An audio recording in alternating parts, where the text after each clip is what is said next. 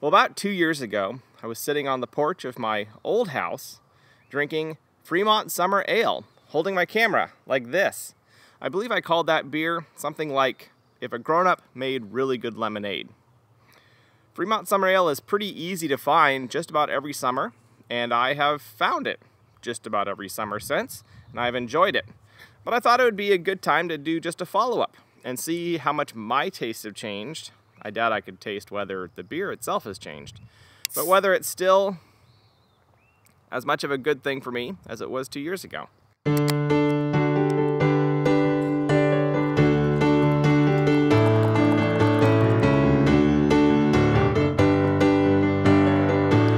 That's a pretty good head on that thing. The color is still definitely very lemonade-y, yellow, maybe a hint of red. Not quite clear, a little bit hazy.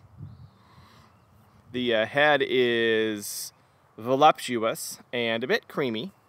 It's also very bright out here. I'm in direct sunlight, hence the hat and the shadow over my eyes and other things from relatively poor camera positioning. I'm just trying different things out. It's not terribly hot today. It's supposed to hit 80, I believe, today.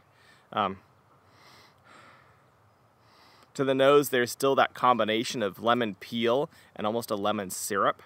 Like they took lemon and they concentrated it and perhaps added a bit of sugar to it. I don't know how much lemon they actually employ in this brew. I don't know that they necessarily do use lemon. It doesn't state on the can anywhere whether they do. But it is such a prominent part of the smell of the beer. I would not be surprised if they use some sort of lemon or lemon peel in the making of it.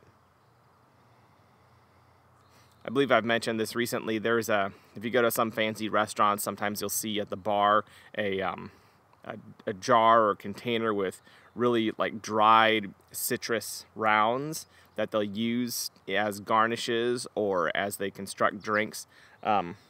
I believe they'll mix them with, or they'll put them in vinegar as part of a thrush, like a vinegar and sparkling water as a really delicious kind of acidic soda.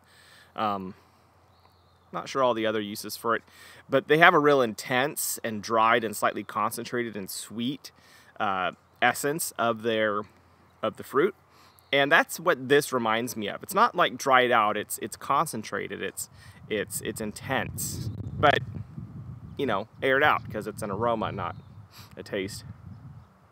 And this is a beer, not a syrup. It smells good. It smells very comparable to what I remember it smelling like and what I enjoyed about it quite a lot.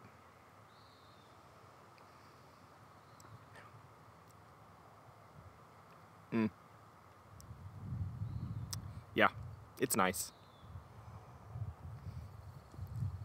The hop character to this, so this is a pale ale, not an India pale ale, so I'm expecting a moderate hop character.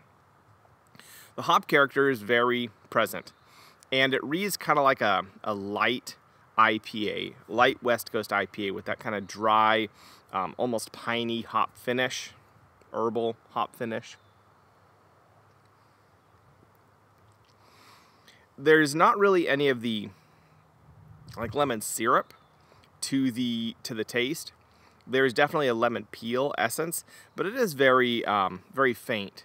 So while the aromas speak of these kind of intense, intensified. I'm not going to say intense because it's not intense. It's an intensified, concentrated kind of a lemon essence.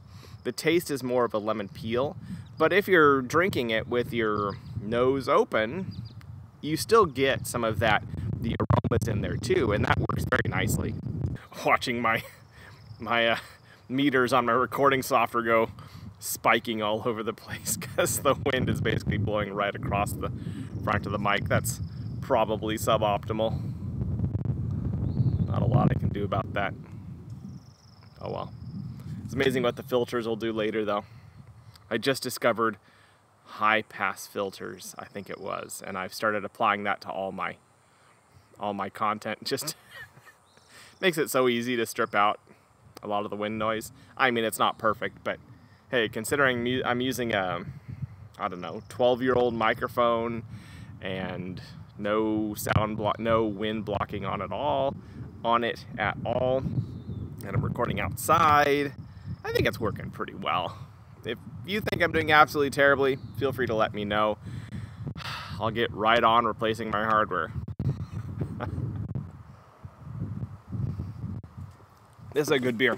I like this a lot. It kind of hits that sweet spot of, while I like IPAs a lot. This being a lighter, less strongly hopped beer does have its benefits.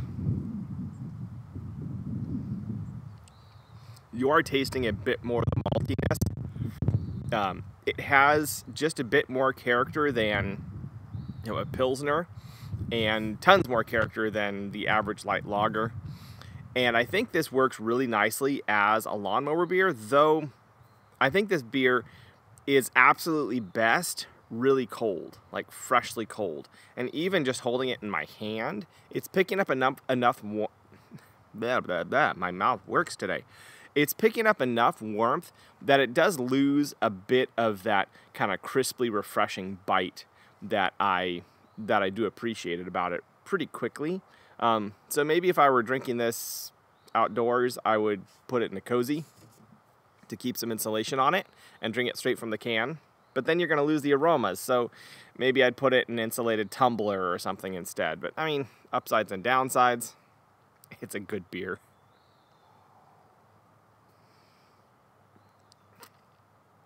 Yeah, good stuff. In fact, while it's still colder, the lemon flavor, I think, is more prominent. As it warms up, the beer kind of separates its flavors a little bit. You get the initial kind of juicy, and then you get the hops coming in, and they kind of finish and fade. But you also kind of get this third note that comes in 2/3 of the way through. That's kind of this cracker maltiness that, as the beer warms up, gets a little bit disjointed compared to, or little disconnected from the main body of the beer. But when it's colder, those are all kind of closer together, tighter in, and you're tasting them all at once, I think.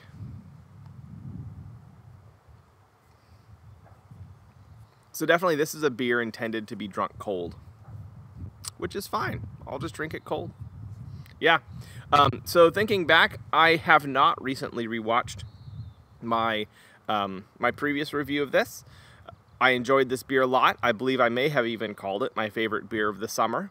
And it has remained really just a standard, really good. I'm going to keep it in my fridge because it's good, and also it's available at Costco, so it's relatively inexpensive and easy to find for me.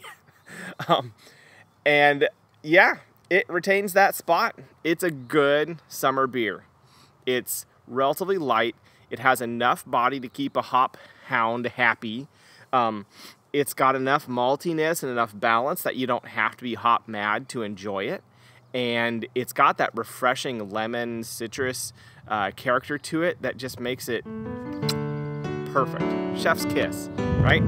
Anyways, this is me, Matthew. I have been drinking again and enjoying, again, Fremont Brewing's Summer Pale Ale. And I'll catch y'all on the flip side.